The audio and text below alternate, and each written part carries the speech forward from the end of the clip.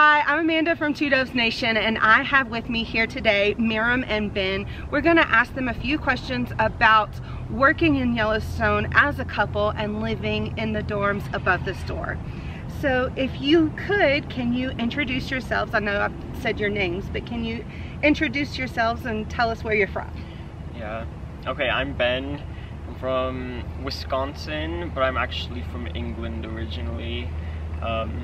And I'm 19. Okay. And Miriam? I'm Miriam. I'm also 19. I'm from Wisconsin, Madison. Yeah, and I go to school in the U in Minnesota. The U in Minnesota. Awesome. So, how did you two meet? Like, I love to hear people's stories, and like a lot of people here are friends and they came over together just to be work for the summer together, but how did you two meet? Well, we met in high school in freshman year. Oh, really? Yeah, I like remember it. We were like in the cafeteria and I think we like were talking about this YouTuber called Emmy Made in Japan. She's like this food eating YouTuber. Mm-hmm. And no, I know who you're talking about. You know her? Yes. I love Emmy. Yeah. So we were talking about her, and then that's like how we bonded.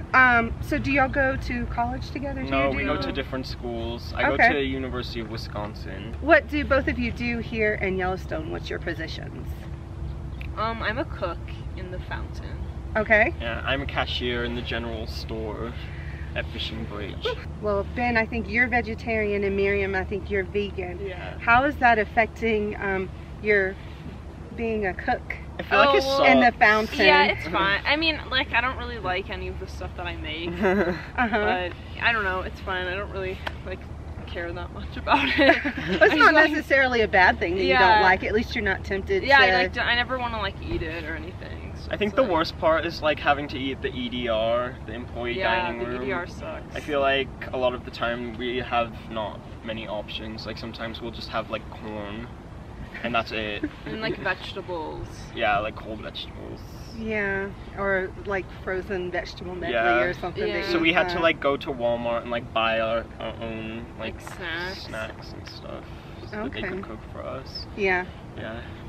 I know that has to suck. I feel kind of bad for y'all sometimes when I'm like, oh. Yeah, it does, honestly. Sometimes the EDR can be a little out there. It depends on who's cooking. Yes. Yeah, I won't name names. No names. So I wanted to ask you guys about how you found out about Yellowstone and what made you to decide to come out here and do this for the summer. My parents worked here when they were like in their 20s, so like that's how I found out about it. In 1991. Oh, really? Yeah. Oh, okay. They wanted us to do it. They wanted us to do the same thing. Oh, so they encouraged you? Yeah, to they want me to do like everything that they've done. So yeah. I'm just here for the ride too. I wanted to ask you, what have you thought about your experience so far here at Yellowstone? It's been good. Like I obviously love being in the park, like in the nature and stuff. I feel like having that like so close is so nice. But there's also stuff that I really don't like as well. Like I feel like living in the national park is kind of like, it's a good thing on one hand because it's so beautiful, but it's also so popular with tourists and stuff. It can be like kind of hard to like get away from it. It's so busy all the time. Yes. So it just kind of feels like you're living in a tourist attraction, and sometimes you just need some peace and quiet. It's kind of, you have to search hard for it. You do have to search hard for it, which is kind of awkward to me because Yellowstone is so huge. Yeah. And it's such a beautiful national park, a big, beautiful national park. But you still have to find places to find quiet. Yeah, I mean, if you go off the main road and like away from like all the stuff that's along the main roads, then it's not hard to find, but that requires like a lot of hiking. So. And that kind of leads us into another thing too. I wanted to ask you, we've been asking people, what is your biggest pro and your biggest con for working here at Yellowstone for the summer and living here? For me, the biggest pro is the nature. It is extremely beautiful here, and I think it's like, you know, there's nowhere else in the world like Yellowstone where they have all the thermal stuff. And then, like I said, the biggest con is like how busy it is, and just like the tourists, and how it can be kind of difficult to get away from it. Okay. Yeah, I think the biggest pro is also like just like being close to the park and everything. But for me, the biggest con is the EDR food. Is the EDR food, and trying with a special diet to get everything that you need. Yes. It's hard. Do you have any advice that you would give, like maybe for couples who are younger couples who are wanting to come and work here for the summer and live in the dorms? I know we haven't really covered that much, but you do live in the dorm here over in the couple section over Fishing Bridge.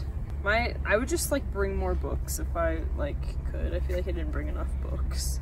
Bring more books? Yeah, to read. Or maybe like an e-reader or something and have plenty of them downloaded.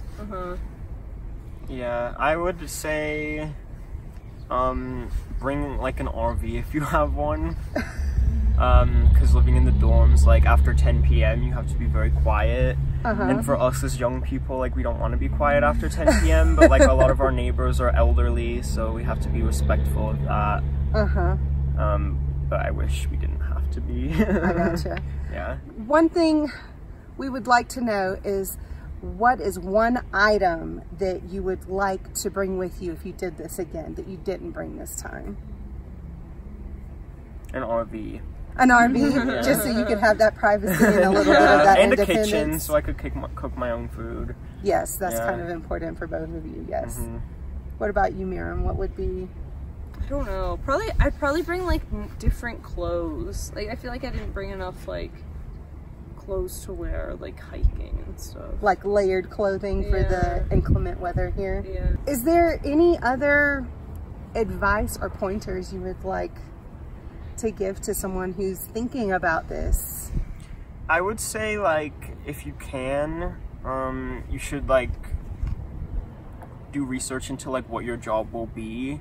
I didn't really get an opportunity to like choose my job, but like if you can, if you can, like maybe you would want to like choose like your position. I know I would rather probably not be a cashier and maybe work in the kitchen or something instead.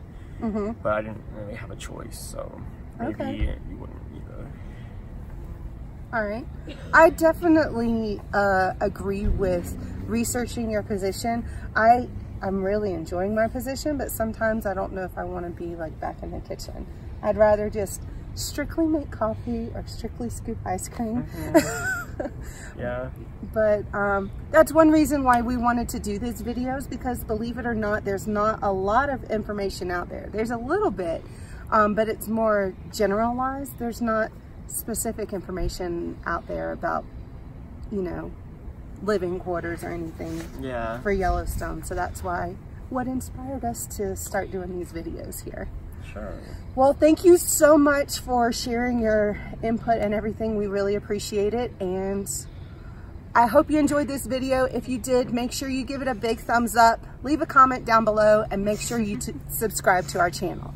This is Amanda reminding you to keep soaring to the end. Out.